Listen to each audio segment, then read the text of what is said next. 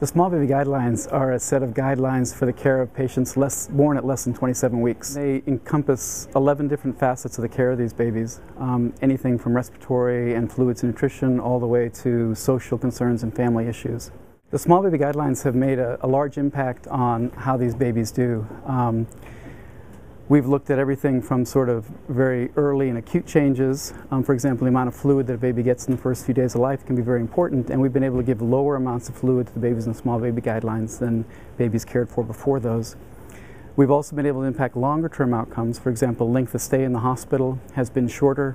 The incidence or the number of babies that get bronchopulmonary dysplasia is much lower, and the number of babies that have a severe intraventricular hemorrhage are much lower.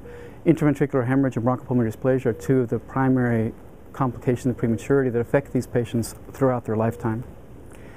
We've also recently looked at the 18-month outcomes, and we've actually shown that when we look at neurodevelopmental outcome at 18 months, babies that were cared for by the small baby guidelines had higher scores on their Bailey tests than babies that were taken care of before they were implemented. We recently had a manuscript accepted in Acta Pediatrica that described our initial experience with the small baby guidelines, and in that manuscript we again showed data that these babies did much better.